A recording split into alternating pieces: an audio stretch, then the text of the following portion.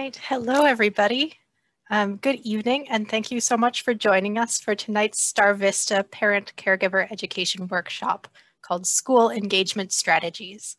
My name is Alice, and I work with the San Mateo County Libraries. San Mateo County Libraries strengthen our community by creating an inclusive environment for learning. And while we can't meet together in person at this time, we really hope that these collaborative workshops will continue to foster community among families during this unprecedented time. So thank you so much for being a part of our community. This program will be recorded and shared through various San Mateo County Libraries outlets, including a third-party websites like YouTube or Facebook, so others can learn from this engaging experience at a later time. You will not appear on video, and you will have the option to remain anonymous or sign up with a nickname. But don't worry, you can still interact using the chat and the Q&A functions in Zoom. We are thrilled to be partnering with Star Vista, a nonprofit organization that has been helping people throughout San Mateo County navigate life's challenges for over 50 years. Their counseling, crisis prevention, youth housing, and outreach programs reach tens of thousands of people in our community each year. So without further ado, I would like to introduce you to our presenter this evening, Ana Paula Garay.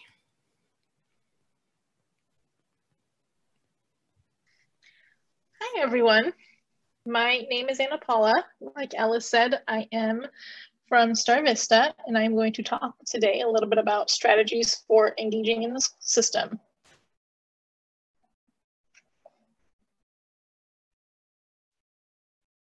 Perfect. So a little bit about me. Yes, I'm with Star Vista.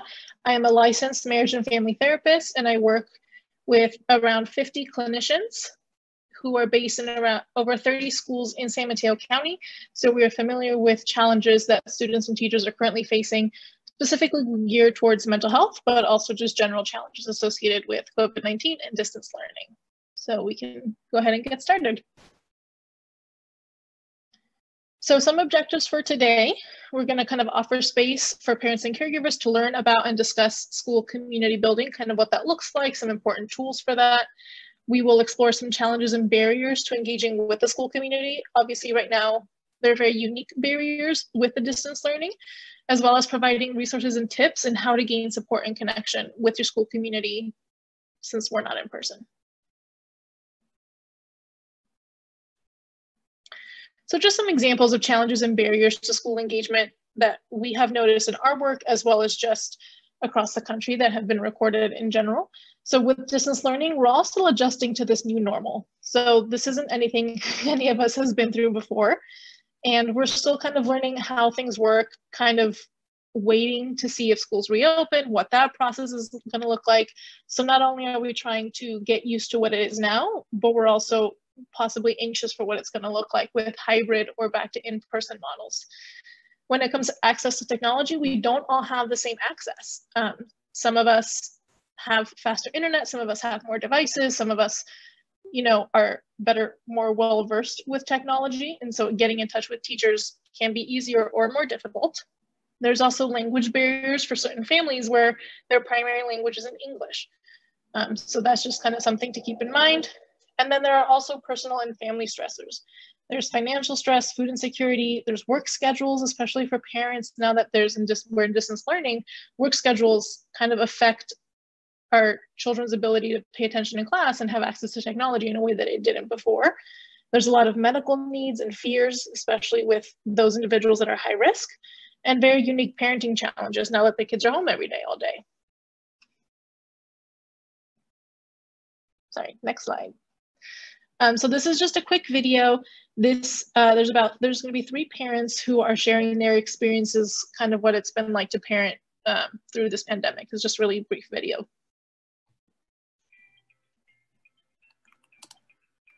I will focus specifically on my daughter. My son did okay last year. He actually did fairly well. But my daughter, I view it as a plane crash. I say it all the time, a plane crash. I think my daughter was struggling with, as anyone in that age group, teenagers, and especially female, they need to touch, they need to feel, they need proximity. So it was the virtual environment, it was the calamity that we were facing, the unknowns of a pandemic, and it was being cut off from social contact that made it incredibly difficult for my daughter. Las clases que le están impartiendo en las escuelas son en inglés. Hay profesores también que dan su soporte para el español, pero todavía no dominamos el idioma bien. Y realmente es uno de los retos en el cual nos estamos enfrentando. For my child that's in 3rd grade, it is very hard for her to keep up with her schedule. To know what classes she's supposed to go into. You're asking a 3rd grader to be able to log online by themselves to know what classes they're supposed to be going into and what codes they're supposed to be using, and to try to stay on task. It's a lot. So some of you might have been facing similar challenges to the ones illustrated in the video, especially with distance learning. So this is just something that you can think about. If you want to put it in the chat or pose a question, you know, for further discussion, you can do that as well. But just kind of take some time thinking about what are some challenges and barriers that you're experiencing in engaging with your child's school community now. It can be challenges that you've experienced in the past that are continuing, or it can be new as a result of the pandemic. So some key elements to building community, especially within your school community, are your voices as parents and caregivers. You know, being able to share challenges requires a sense of safety and vulnerability, but sometimes it's, and I will go in this further, elaborate further in this presentation on that, on the importance of being able to do that. Collaborating with teachers builds community. Understanding not only the emotional needs of our children, but our own emotional needs and how we communicate the expression of emotions, and community and self-care. All of those things kind of work together to really build a community that we feel that we are a part of.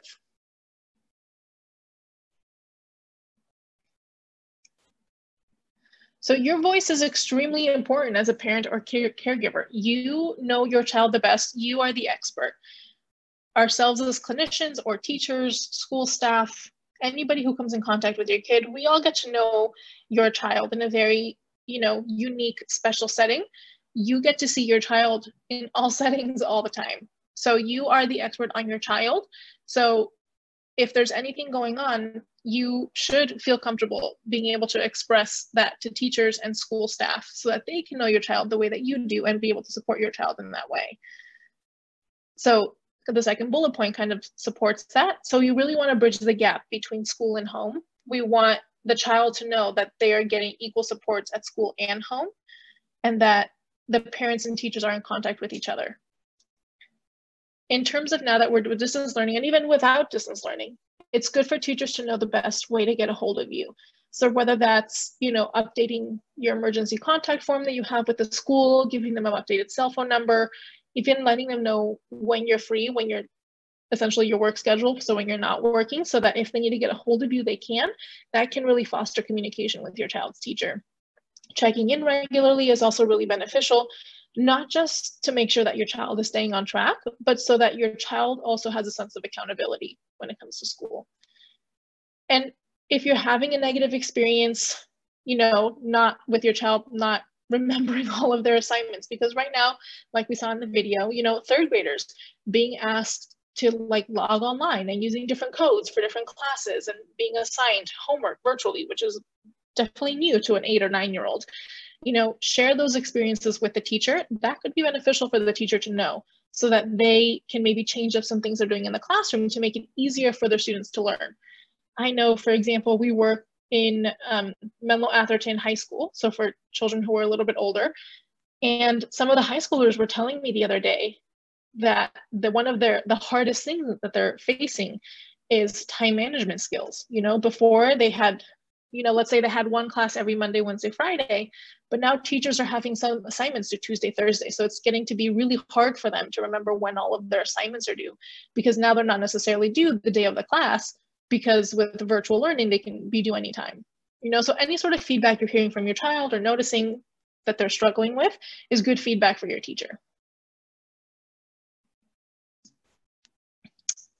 So I use this website, Learning Heroes, and there's going to be a link for it at the end of the website. They have some really, really fantastic videos, worksheets, handouts that you can use.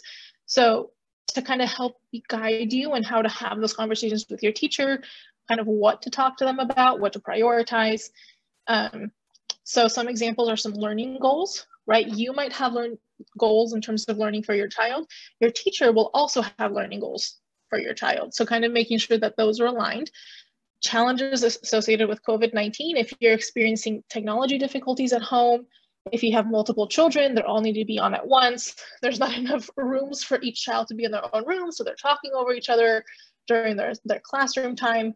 All of that is good to discuss with your child's teacher so that they're aware of some challenges your child could be facing and kind of factor that into their learning.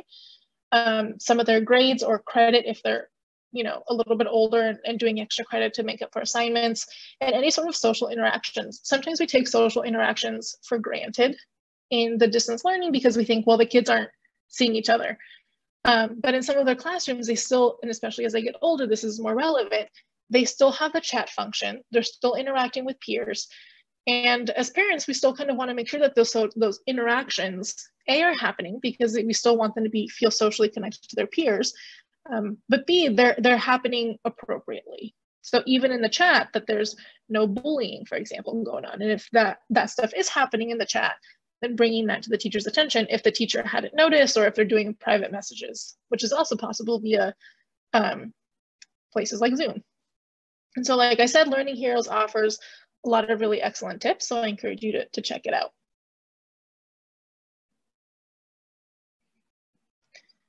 So your child's teacher is really your teammate, and I think it's a really good idea to see the teacher as your teammate, someone who's really trying to go through this process with you. So not only do we want to share, how things are hard, what's not working, but it's also important to tell your teacher some, like, the strengths and the good, amazing qualities about your child that you love. For example, let's say Timmy really likes cars. Timmy's in first grade, loves it. Maybe the teacher can incorporate cars in the math lesson. So I think that sharing kind of interests can really allow the teacher to pull your child in to distance learning and make them feel more connected to her and to the classroom, since it's much more difficult to do than when we're in person. When your child is needing a little extra support, that's also a good time to loop in the teacher, right? Let's say there's some family struggles going on, you went on vacation and got back, and Timmy's having a really hard time adjusting to like having to focus on Zoom again after spending a week with his cousins. Just kind of, cueing the teacher in a little bit so that if she sees that he's a little bit distracted in the Zoom class, for example, she kind of has a little bit of context and maybe won't call him out or won't be as worried about his behavior because she knows a little bit more about what's going on. And then if you feel comfortable to kind of share with the teacher if there are family stressors going on, that's also good for the teacher to know, A, so she can better support the student themselves, and B, so if there are additional resources that the school can provide you. For example, we have Star Vista clinicians at 30 schools. So if your child goes to one of the schools that we're in and the teacher hears about a family stressor and she's like, hey, I think Timmy could benefit from therapy, or your family could benefit from family therapy, we have the Star Vista clinician who's on site who can provide that therapy for free at no cost to you during school time. So sometimes it's good to loop the teachers in because they might be aware of resources and be able to share them with you.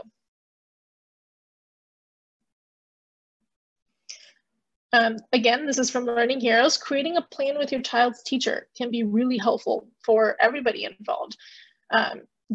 That way your child knows that at home, you are looped into what the teacher's asking. There's less likelihood of them saying, oh no, I don't have any homework, or no, my teacher says everything's fine.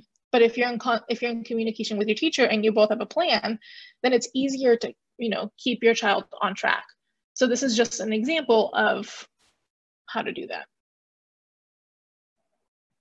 So specifically, because I am a licensed marriage and family therapist and I work with all of the clinicians in our school-based program, I really wanted to address how to not only understand your child's emotional needs, but how to talk about emotions with your child, especially nowadays where your children are having less interactions with others and are less able to kind of vent and talk to their friends the way they used to. So we will watch this brief video.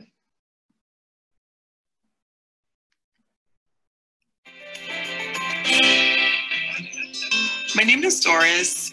My husband, David, and I, we have 2 children, Dahlia and Daniel. Hi. Go for it. Our hope for our children is that they are happy, confident, and caring so that they can thrive in school and in life. When I became a mother, it was very important for my children to be able to name and express their feelings so that they can better deal with their emotions. Remember these? When my children were very young, we started using picture books as tools to identify emotions within characters. Sometimes I'll ask them questions to help them begin to identify their feelings for themselves. I see a sad face. Is that right? Mm-hmm. If they can connect to their own feelings, then they can connect to others' feelings. We make time daily to ask questions and practice listening. How was your day, Daddy? Oh, my day was amazing, Danny. And I think it just really shows them how to be a good friend and the importance of thinking of others. Congratulations, Diane. Tapping into feelings has helped my children with confidence and self-awareness. At school, they know how to manage feelings as they come up so that they can focus on learning. All right, so have a good day in school, okay?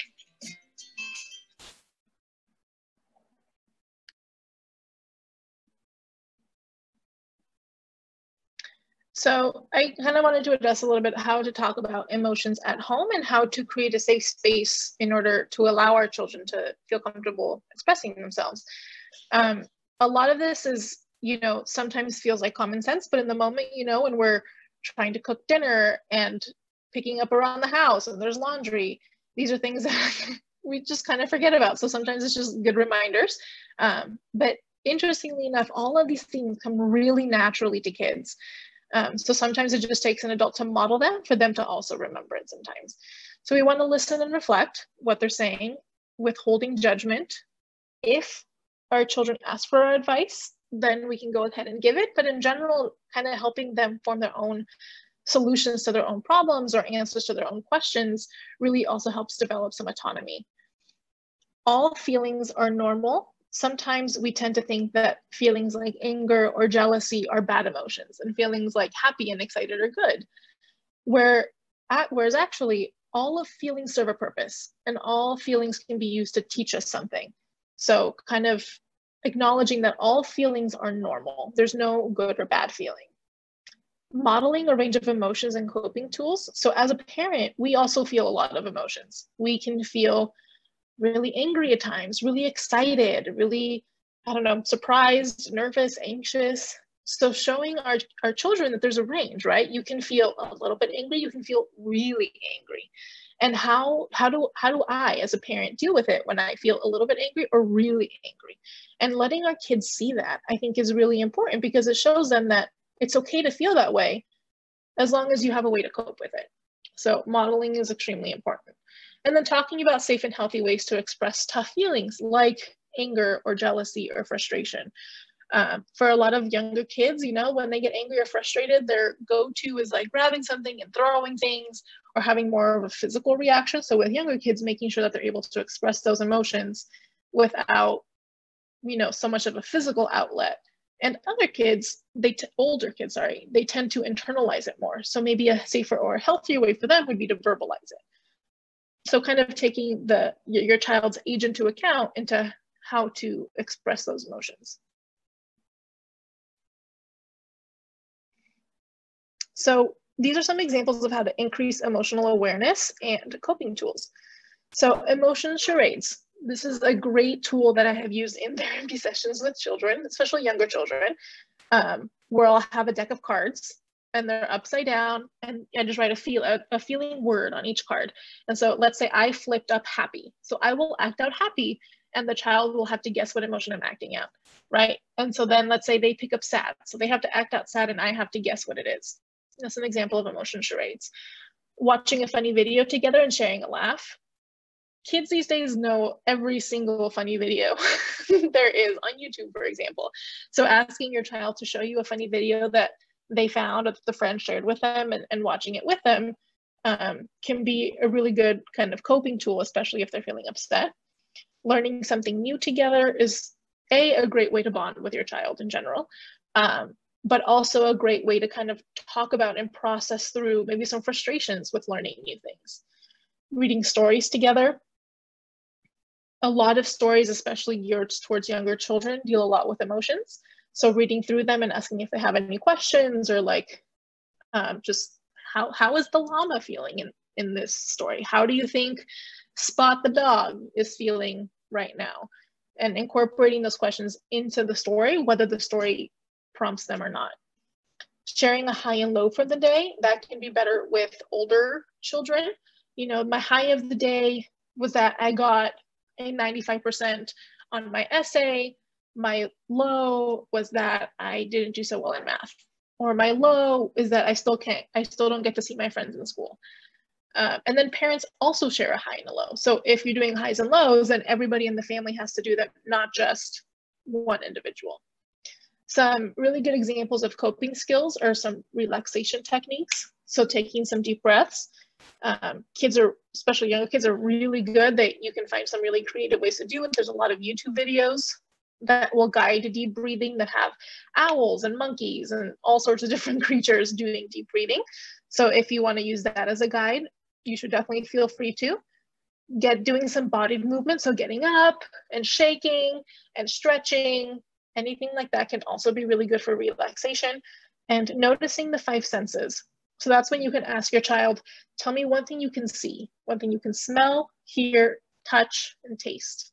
And that's just kind of letting them ground themselves into their surroundings and really be present in the moment. Here's a perfect example of how to model your emotional experience, right? So you might say, mommy feels sad. And when she feels this way, she can try to give someone a hug to feel better. What can you do when you feel sad? And having that, and start to have those kind of more templated conversations with children. And then as they grow older and the more you do it, the more natural they'll become. So again, sharing with your child's teacher, especially when it comes to your child's emotional needs. Some children need more support emotionally than others, right? And because you are the expert on your child, you are the most aware of what their emotional needs could be. So if they're needing more additional support and you feel comfortable mentioning that to the teacher might be able to provide additional resources to help you, whether it's at school or at home, providing that extra support for your child. If your child struggles with managing specific emotions, for example, like frustration, working with your teacher to develop some possible responses for in the classroom. When you're in the classroom, it's a lot easier because the teacher can react in person immediately. In distance learning, if your child has difficult emotions and has difficulty processing them, there might be like some sort of agreement that you and the teacher can come to, where if your child is exhibiting certain behaviors over a Zoom call, the teacher has like a go-to response for it that you were all on the same page about. And then lastly, we'll talk a little bit about self-care and community care. So taking care of yourself is taking care of your family. And when you make space to take care for yourself, you model this for your children. You show your children that taking care of yourself is a good thing, that they should also take care of themselves. Even if it's just one intentional thing, it really makes a big difference in filling your bucket and feeling less drained and tired at the end of the day. And I know that sometimes it feels really overwhelming when people talk about self-care. It almost feels like something you need to add to your to-do list, but it really can be really small, kind of spontaneous moments throughout the day.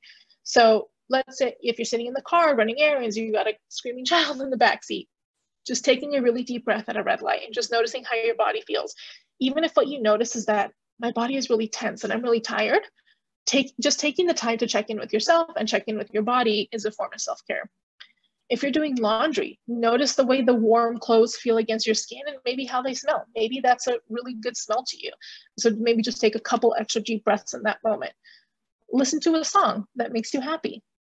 You can keep a gratitude journal, or even wake up in the morning and say one thing you're grateful for, or before you go to bed at night. These can really take no more than 15 seconds, but just being intentional about it throughout the day can really help you feel more connected to yourself and more connected to your family. And community care. There have been really numerous research studies that show that we are social beings and that feeling connected to others is really a vital part of our physical well-being, not just our emotional well-being.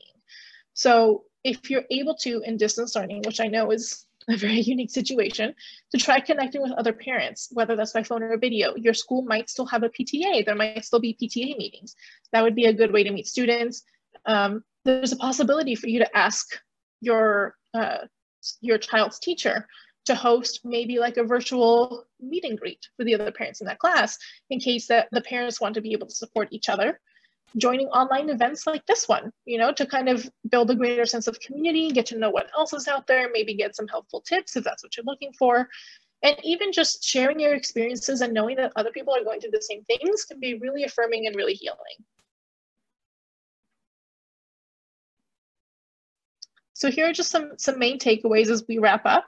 Know that your voice is important.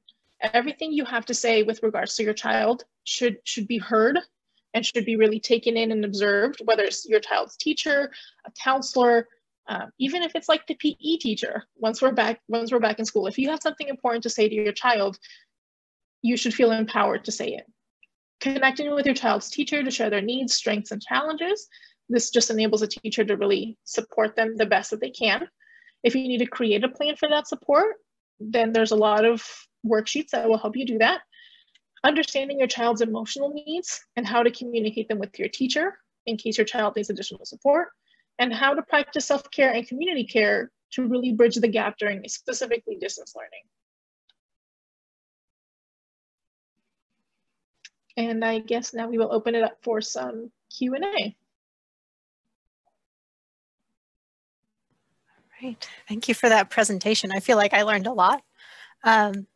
So we have one question so far from the attendees, and anyone else feel free to share in the chat or in the Q&A any other questions or your own experiences that you might think might be helpful for others. So the question we have so far is, would you recommend setting a specific time aside each day to listen and reflect with kids about their day and school? That way it becomes routine. I think that's a fantastic question. Historically, this is something that my parents did when I was growing up, and I've seen this done with a lot of children, is really around dinner time. Dinner time is just a really good time if you're able to all sit down together. That's a great time to have that conversation.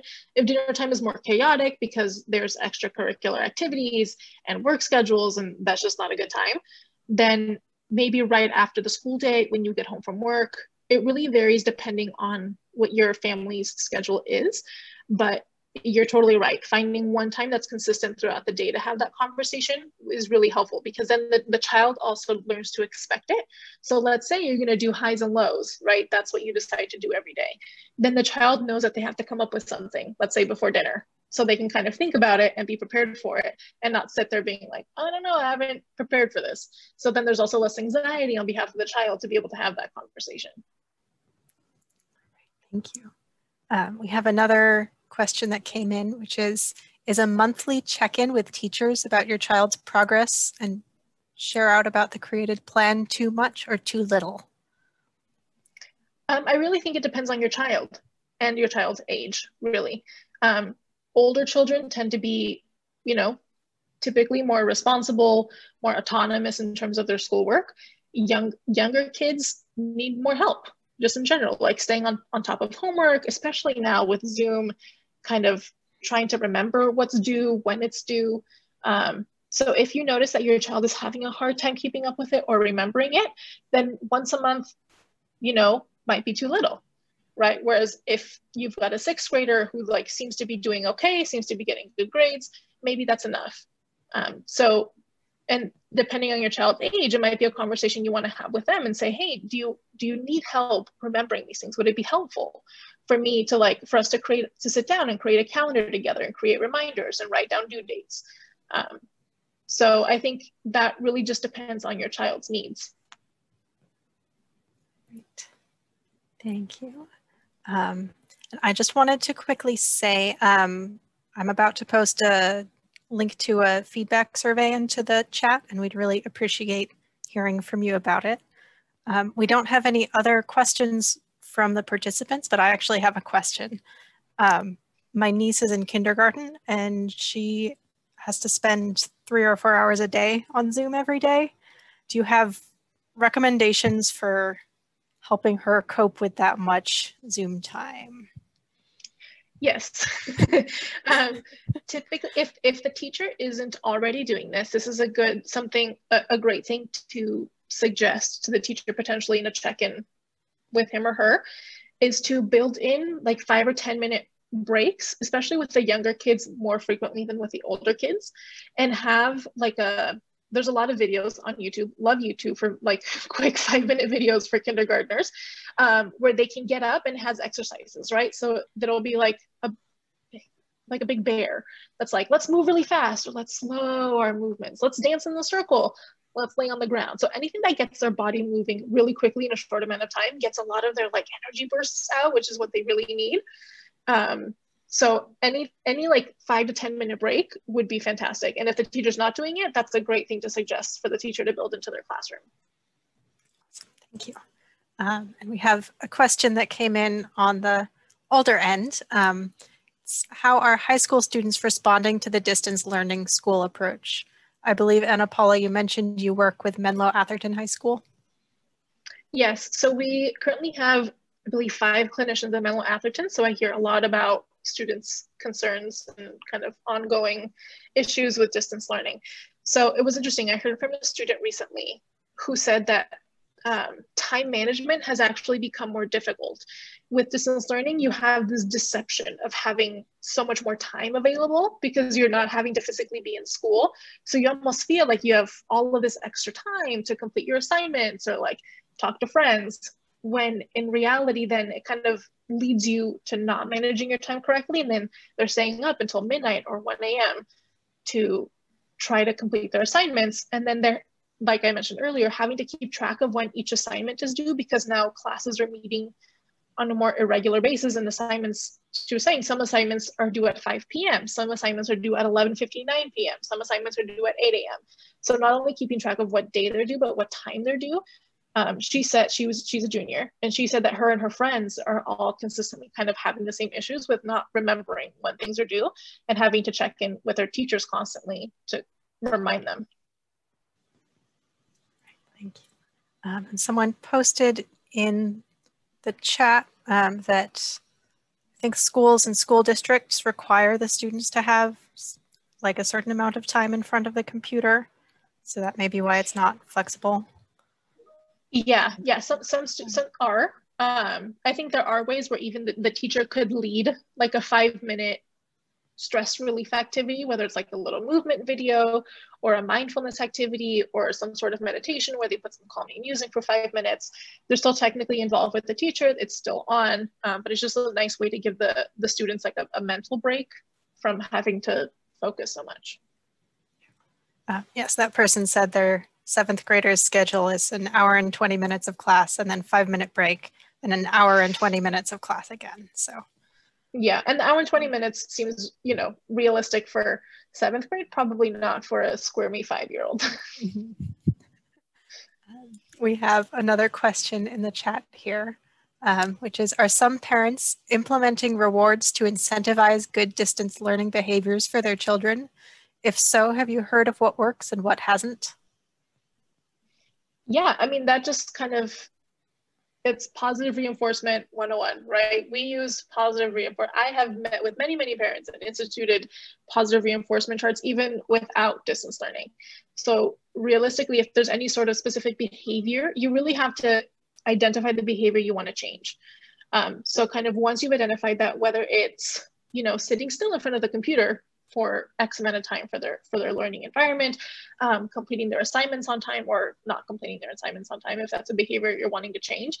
In order to really do incentivize behavior, there has to be an identified behavior to change. Once you have that, you want to set really good expectations of what it would look like to change the behavior. So let's take the example of sitting in front of the computer, right? So let's say it's that 7th grader someone mentioned, where it's an hour and 20 minutes of paying attention and then a 5-minute break. So let's say at like the 30-minute mark, that kid is like out of his seat. He's kind of bouncing around, creating a little bit of a ruckus. You know, you want to slowly increment the time that he's sitting in his seat. So for every 40 minutes, for example, that he stays in the seat, he gets a sticker, a star, or whatever. And then every 3 stickers, he gets X prize. So you really want to make sure that when you start off, the child understands what the expectation is, how many times they need to do it before they get like some sort of prize or reward, and what that reward is going to be. As they get better, as they start meeting those goals, and you want to make it longer, right? So once he's got 40 minutes down, then make it 50. Or before, if it was for every 3 times they'd get a reward, well, now it's every 5, and the reward changes. So you want to make sure that everybody's on the same page of what the steps are, and that you can kind of make it a little harder to reach that goal, but maybe make the reward a little better to kind of keep pushing them towards the end goal.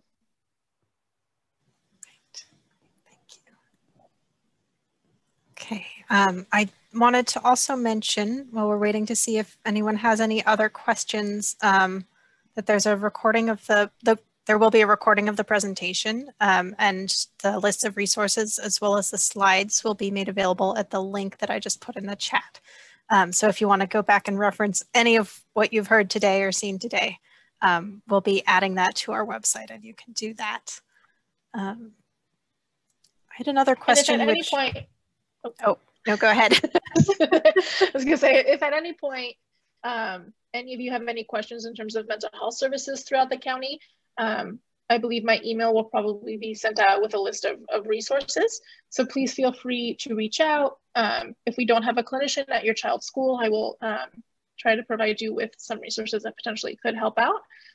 So just so you know, if you need an aid or you just have additional random questions, like the ones, you know, in the Q&A portion today that aren't necessarily related to mental health, and you want to reach out, please feel free to do so.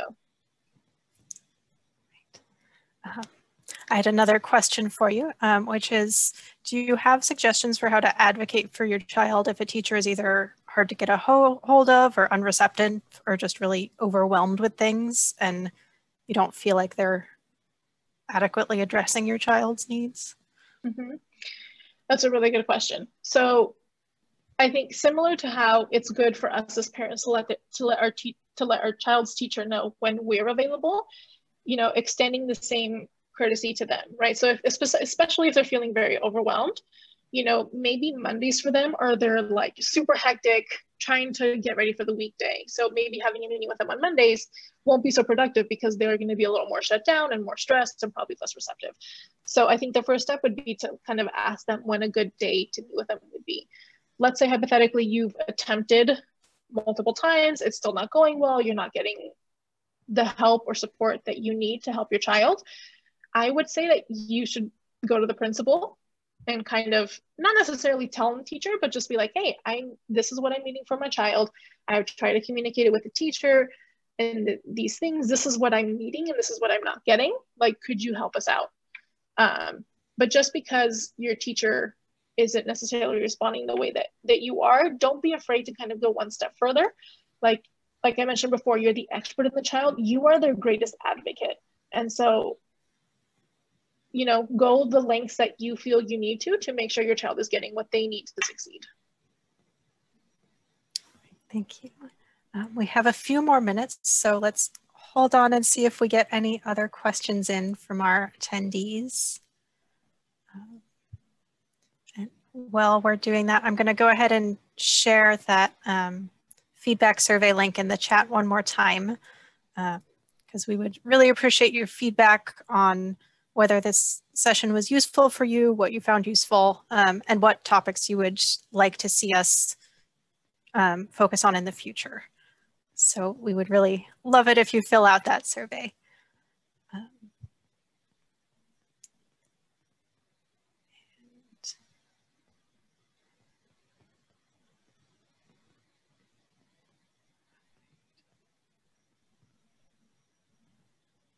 We have a question. What are some books on school engagement that you would recommend? I don't have any textbooks, especially because the situation we're in right now, school engagement looks very different. I don't think that there are any even books out that deal with school engagement during COVID-19. I think it's a little bit too fresh.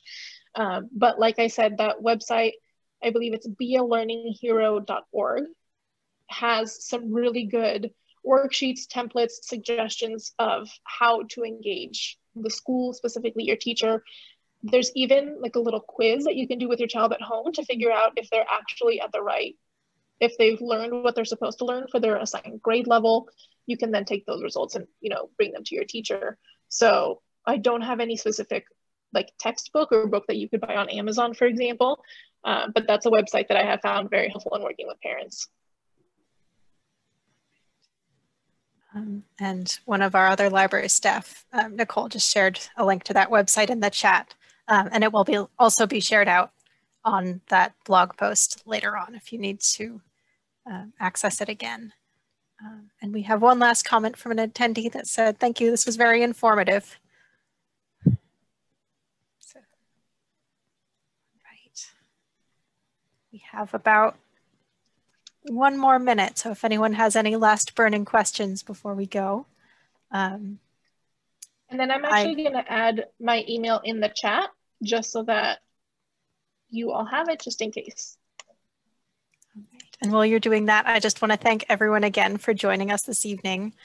Before you leave, please take our survey so we can hear what worked or didn't and any topics you'd like us to feature in the future.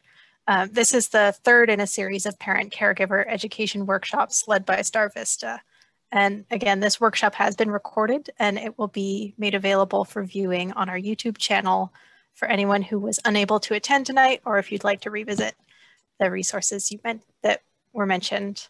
And if you're interested in attending future workshops in this series, go ahead and visit the library's website, smcl.org, or you can click on that blog post link and it will take you to our website with more information about other workshops. So thank you again so much, everybody, and have a wonderful night.